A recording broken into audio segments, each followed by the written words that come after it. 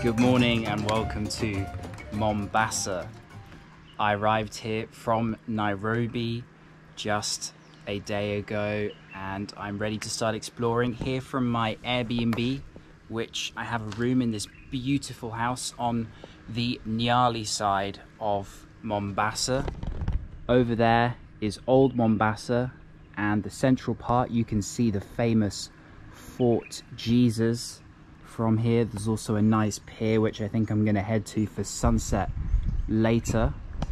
I'll also show you the Airbnb maybe as I walk through it because it's so nice. When I come back after taking an Uber across to the old part of Mombasa this morning to wander through the vibrant Swahili streets. Mombasa is a very historical port, a fusion of Indian and Arabic influences as well as East African culture merged into one, cuisine-wise, architecture-wise, history-wise.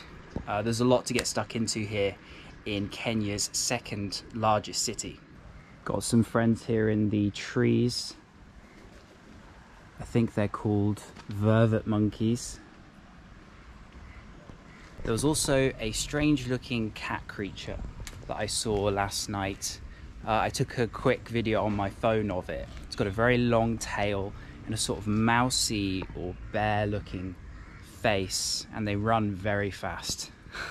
So lots of wildlife just in front of where I'm staying.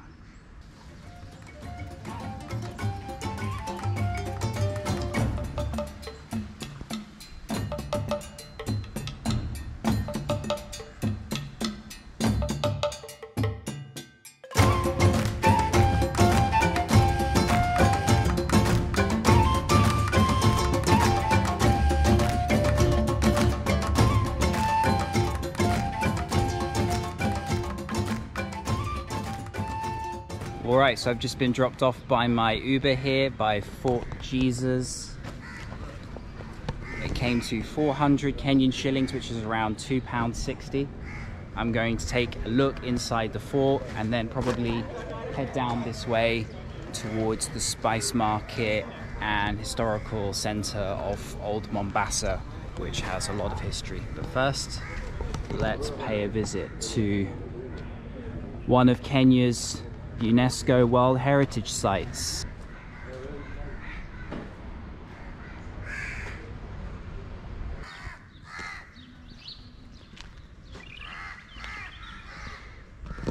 So I'm now here inside Fort Jesus and the ticket price was 1,200 Kenyan shillings, which is around just over £7. And this place, built in the 16th century by the Portuguese in 1593.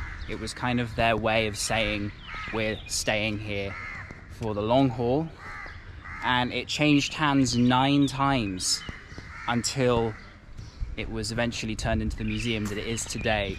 The Omanis, the Arabs, certain sieges were held here to get rid of the Portuguese, and then eventually it was turned into a prison by the British.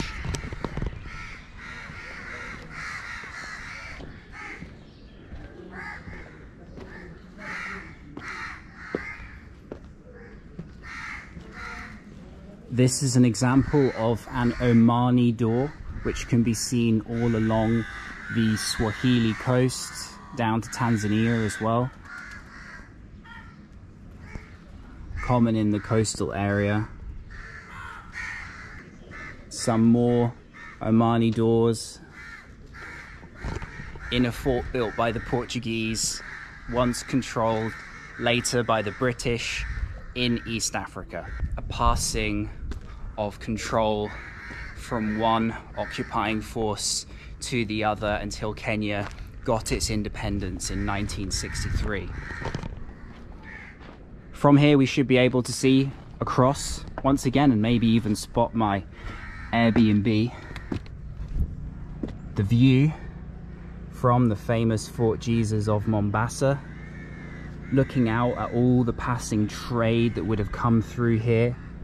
Ivory, spices, slaves. And And that pillar right there is directly in front of my Airbnb, so yeah, I can see it, my garden, from here.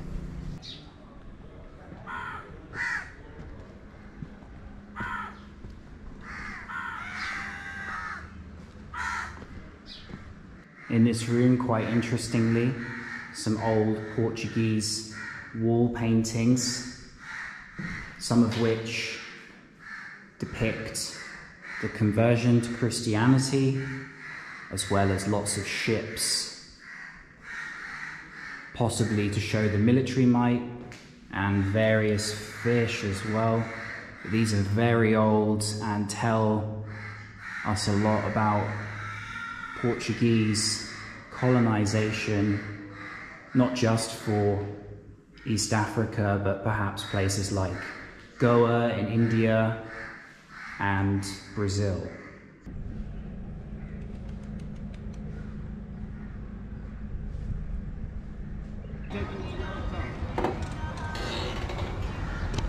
Having just come out of Fort Jesus there, I am now walking through towards the interesting streets full of history in Old Mombasa. Apparently this is where Queen Victoria used to stay, but I'm not 100% sure. We're going to see a lot of old buildings as I wander through here. He wants me to film his souvenirs. Nice. Some shells. Staging. Yeah. Kenyan flag. Nice, nice. Wow, look at this. These wooden balconies. So Mombasa is much more hot and humid than Nairobi. I can see why the British chose the lush green hills of cool Nairobi as the capital city. And on the British, before I went in Fort Jesus, one of the people who wanted to guide me around, who I politely declined, he'd said that during the slave trade, towards the end of the slave trade, the British intercepted some of the potential outgoings of illegal slaves here. Now, of course, the British did participate in slavery earlier on. This would have been their departure point, I'm afraid. And many of them were stolen from Kenya's interior.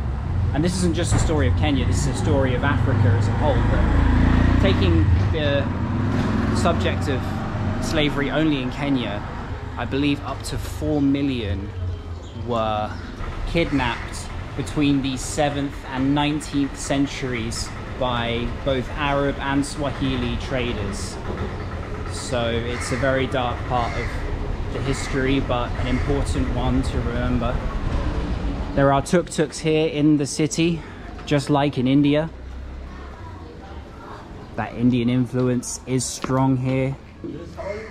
I'm very well, thank you. That even comes across in the food, dishes like biryani. Popular. Mandari Mosque. I also read that this is one of the oldest mosques in the city, but like other places in Kenya, non-Muslims are not allowed to enter. Even in Nairobi, non-Hindus can't enter the Hindu temple, so it's not just Islam, it's all religions, I guess, that they're not letting anyone of another religion enter. But correct me if I'm wrong, but that's just every mosque and Hindu temple I've tried to enter so far in Kenya. I've been told I can't.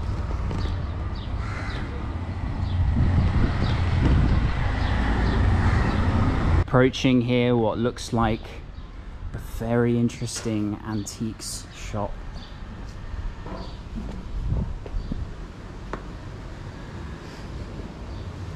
Hi.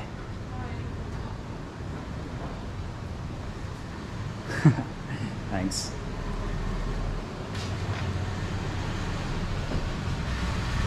Lots of items of different tribes, some paintings up there, tusks.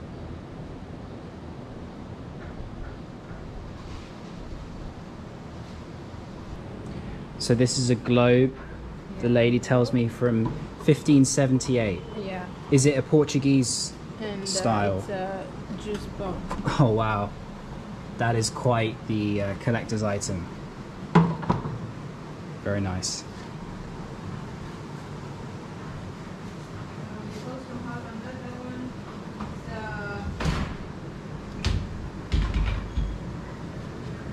It's like a thumbs. Oh yeah. From 1492. Wow.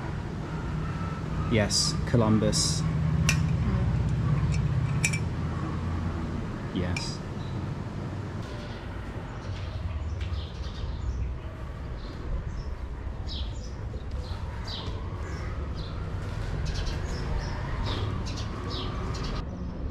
So here's the official old port of Mombasa, just walking a little bit further up.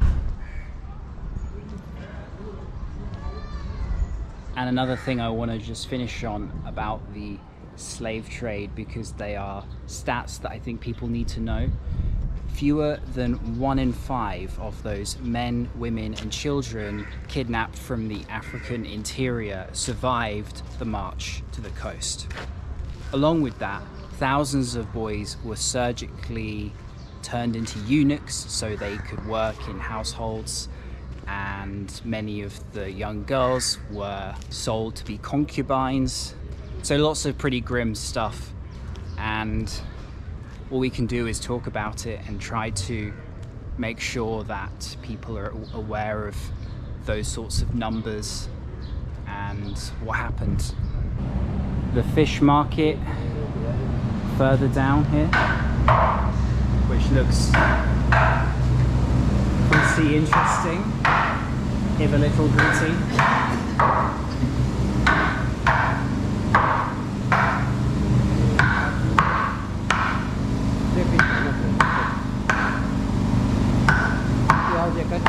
Yeah.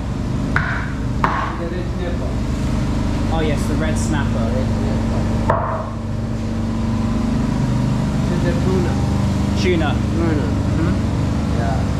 This is the sardine. Sardines. Yeah. This is the snapper. Calamari. The snapper also this one.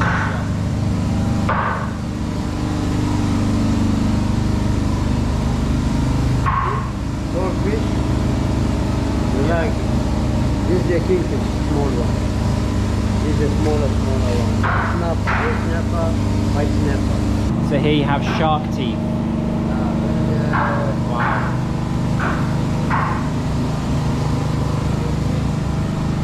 This is the cargo ship. This is the fisherman. See? This is the cargo coming from India, working here, going here, Somalia. The big contract with Somali. Taking goods, taking here to Somalia. Somalia coming empty. Okay. I gave that guy who took me to the fish market a little bit of change. Of course, he was going to ask for some. I knew what the deal was. Usually when someone offers to take you around somewhere, then you're gonna have to give some small change. Hi, I'm good, thank you.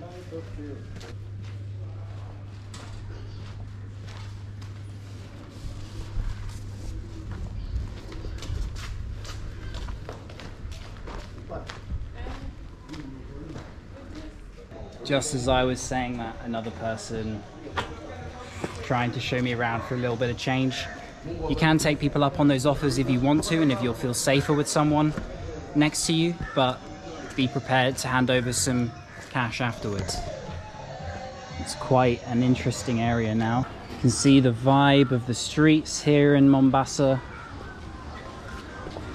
in the old part of town. A lot of the clothes the women are wearing are very colourful, and it's an exciting area. A little bit of a time portal. You'll notice there's a lot of Muslims. Of course, that's the Omani and Arabic influence. Over 41% of Mombasa's population are Muslims.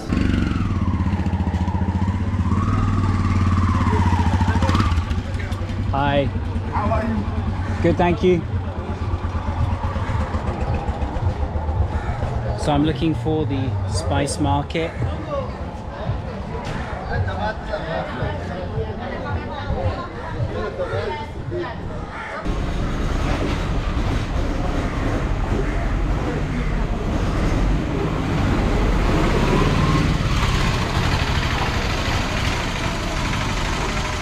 Some examples of the colourful threads on sale.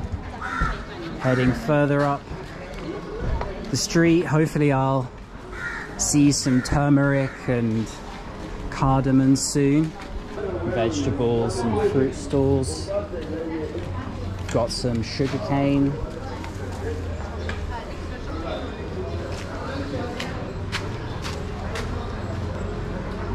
The beating heart of Mombasa in years gone by, these streets.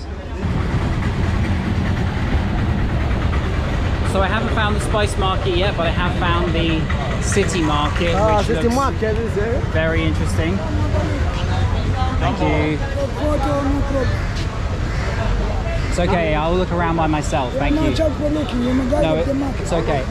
Are you sure? Okay, okay, okay. Where you come from? British. It's okay. Maybe information, this turmeric, Chili. tamarind. Tamarind. Yeah. Yeah. This is star fruit chili. Yeah. We have three different type of chili. We have mango chili, lamb chili. This is star fruit chili. And then we have chili only. Hi. Good, thank you. I have spices, some spices. Dates, cashew nuts. I have turmeric. This black pepper. This black pepper. This turmeric kurkuma. This is ginger powder. I have this cumin powder. And this for pilau mix, 5 spices for pilau. Nice. This for chicken masala. And this for beef masala for fish. Yeah. This Kenya curry. Okay. Kenya curry and this hot chili.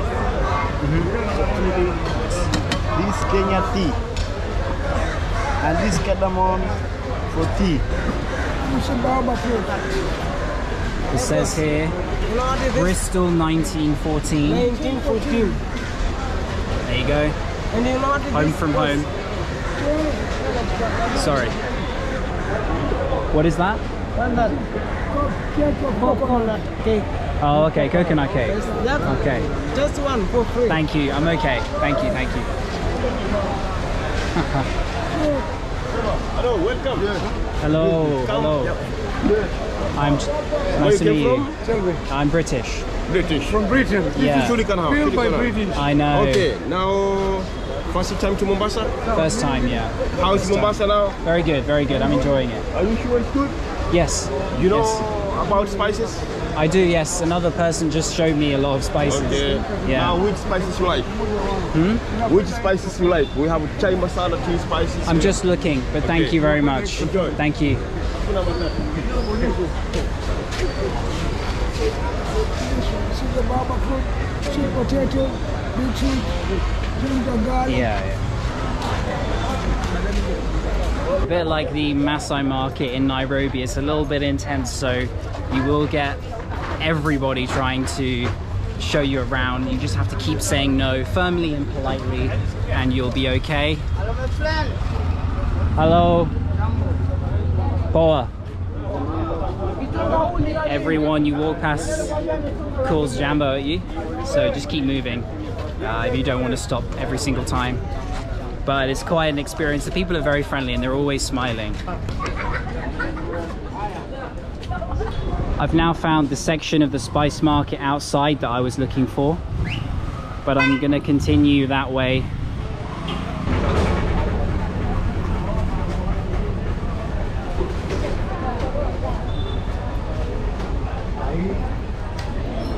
More stalls of things here. Bit of a traffic jam here.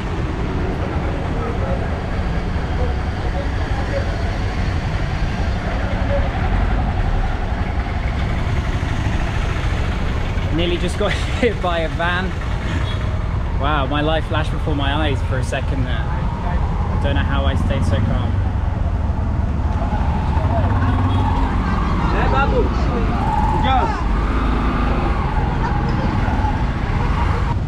Found the place I wanted to stop at and have some lunch and a drink. It's called Tarbush. It was recommended to me by a local. Here you can see some of the things.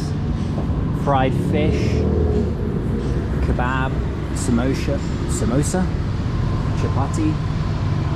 Chapati here is supposed to be different to chapati in India, and then they've also got shawarma here. Looks good. This is the inside. Here we are. Mutton biryani, which looks incredible, and tamarind juice to pair with.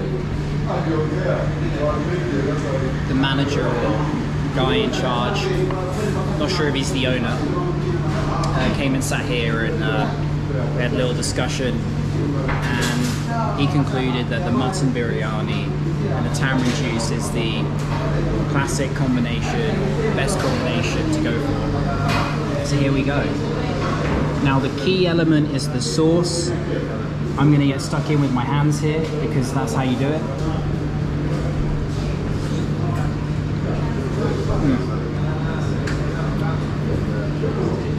Wow, the sauce is good.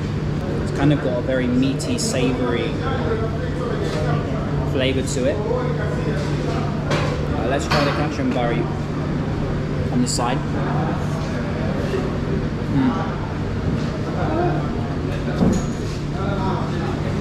Really good. The onions give it a bit of bite. The lemon juice a slight acidity, so it goes down easily.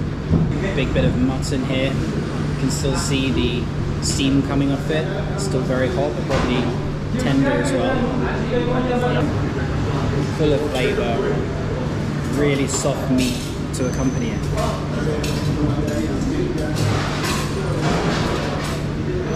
If you like Indian food, and you're going to absolutely love Swahili food. Here I am burning my fingers on the biryani with my hands, and I just looked across the side of the restaurant and all the other families are using spoons and forks. So they probably think this foreigner is pretty wild.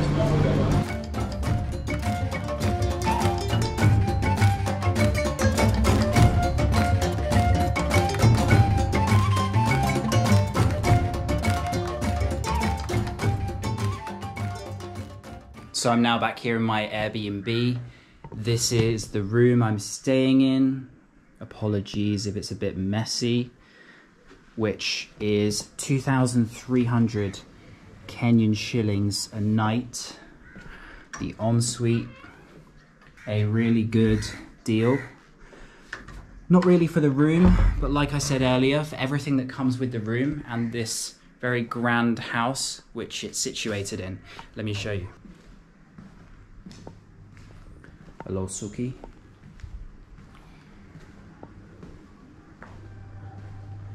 So from here, you can see the views out, the swimming pool below, where I started this video, just down there. We'll head down now. I love the aesthetic. Books and old sort of antiques.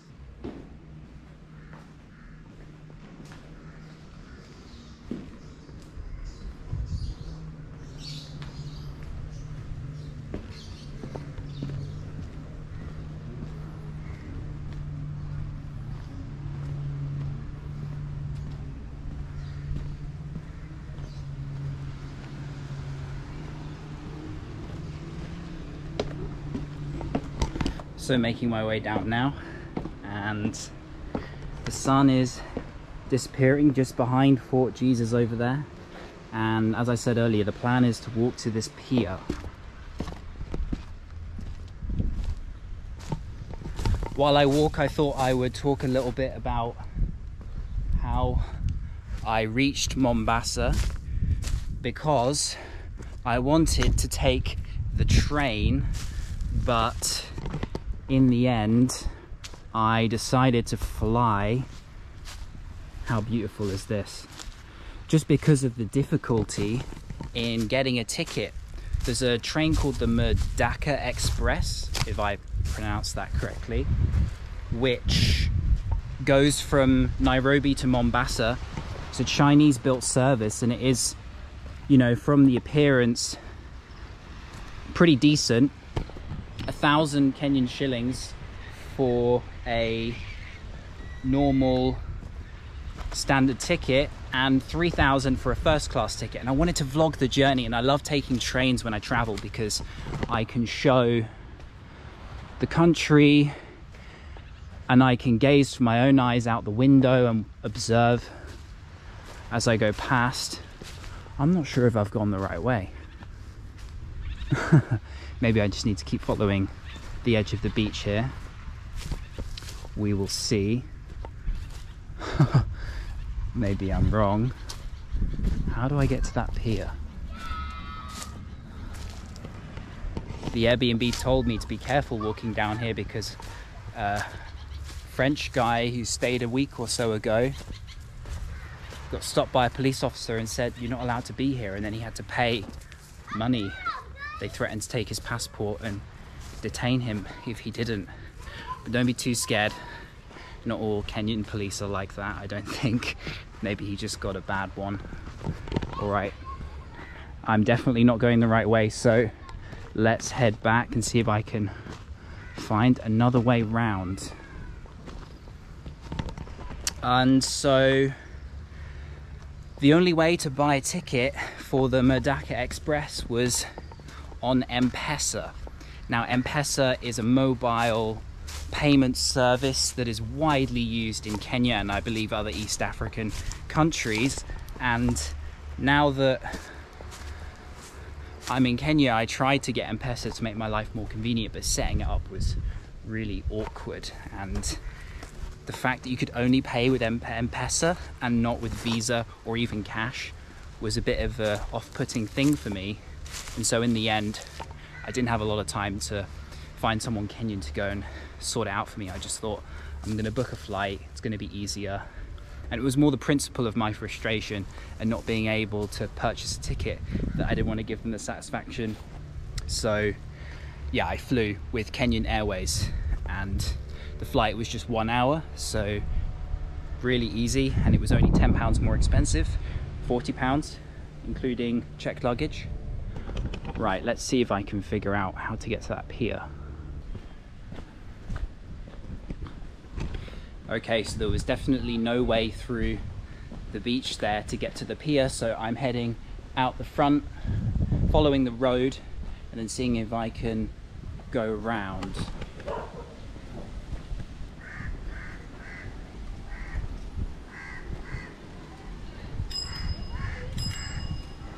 Yeah, I cannot access that pier, I believe. But if I keep heading forward, I should be able to reach another beach of some kind. Looking good. Seems like I've found an opening. The perfect place to finish off this video.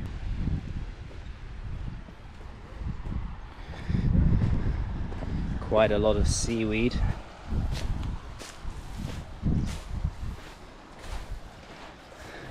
There we are. So I'm now on the far left-hand side of that pier that I was originally aiming for. But there we go. The other side of the Mombasa port entrance, and this was once the gateway to East Africa during the years where ships were the only mode of transport across continents. And